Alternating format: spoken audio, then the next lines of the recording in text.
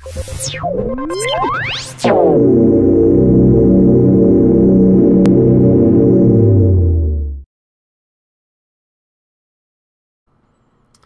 gang, so very soon we are going to be coming out and working with you to get you up to speed on Google Docs. Now, because we want to spend as much time as possible doing hands-on stuff, we want to make sure that there's a few things that you have done before we actually meet with you on that day.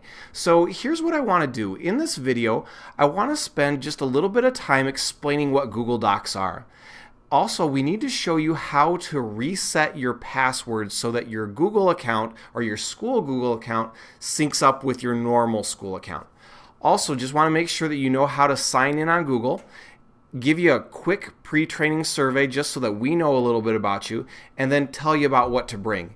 So here's what I want to do. This video that I'm going to show you was made just kind of showing what Google Docs are and also how they can be used in teaching and learning.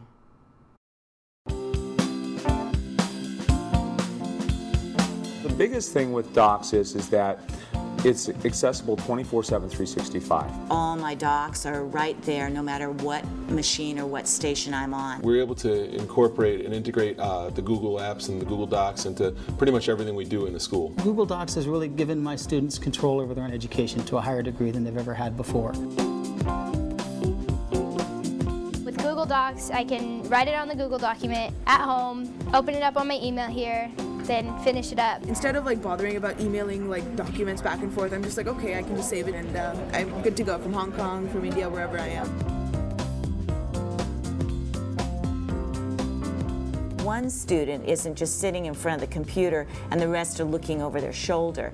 Now finally all the students are able to participate in one particular assignment. One student began a poem and then there were two other students that actually ended up finishing the poem. It was beautiful. I looked at my Google Docs and I saw that one of the poems was being written by two kids at the very same time, at 11 o'clock at night. To me, that means that learning is happening at all times of the day. Recently we had students in Virginia and Alaska talking about hunting together.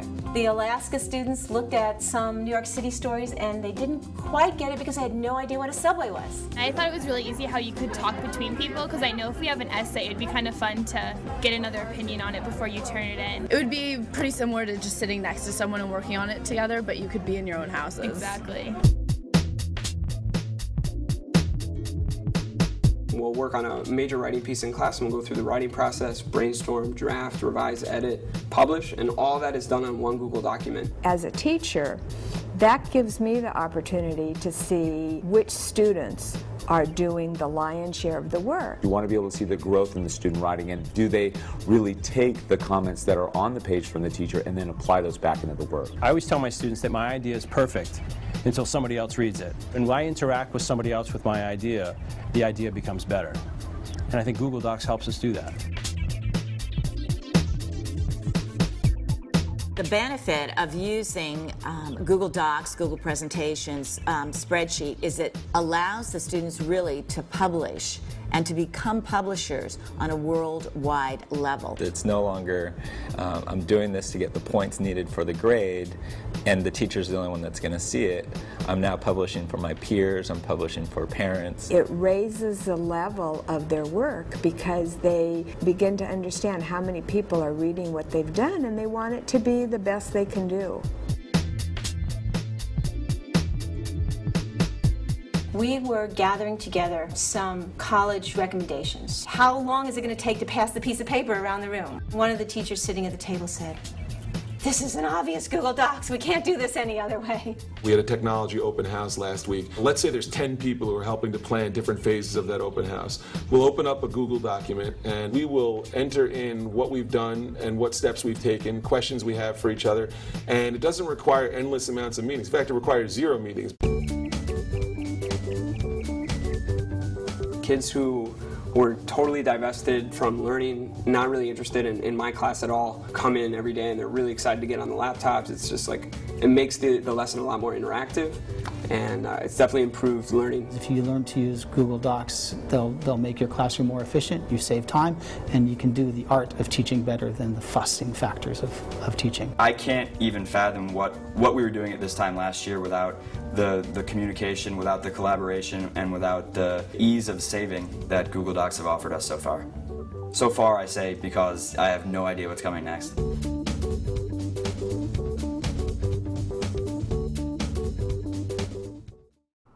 All right, so I hope that video kind of explains a little bit about what Google Docs are so that it makes sense.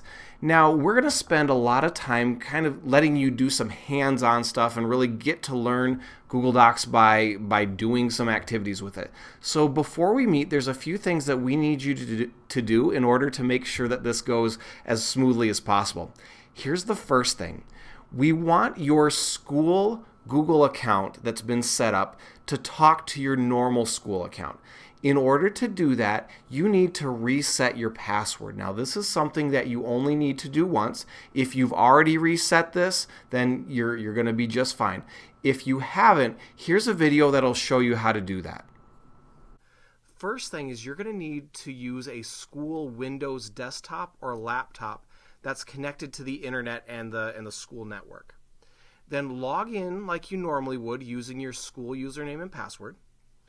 And then when your desktop screen has loaded, just press the Control, Alt, Delete buttons all at the same time on your keyboard. Next, you're going to see a menu that's going to appear. One of the options is Change Password. Select that. After selecting Change Password, you're going to be asked to add some of your account information. So here's the important thing. This is a password reset. So if your password is 8 characters or more, you can just reuse that again. You're only going to need to change your password if you want to, and if it is less than 8 characters. Now remember that password because you're going to need it. Okay, so now that you have reset your school password so that your Google account syncs up with your school account, we want to make sure that you guys can sign into Google Drive before we get to the training. So what I want you to do is watch this quick little tutorial that shows you how to sign in on your school Google Drive.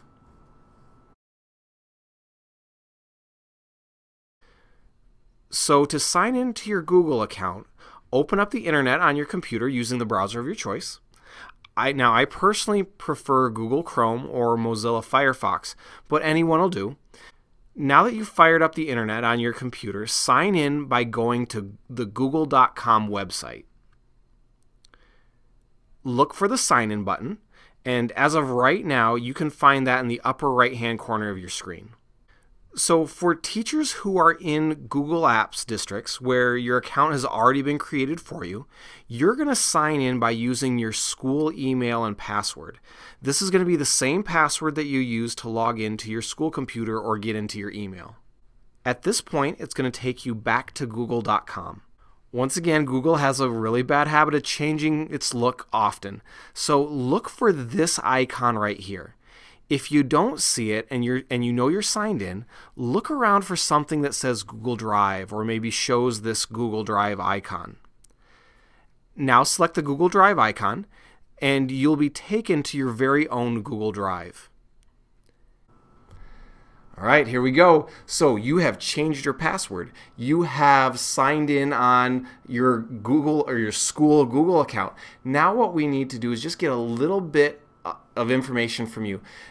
Along with this video, there is a survey that's been sent out that tells us a little bit about you and your experience using Google Docs in the past. If you could make sure that you will fill that out and submit that before the training, that'll help us know how to kind of tweak this so that it's most helpful to you. And last of all, when we meet, we want this to be hands-on, like I said a few times here.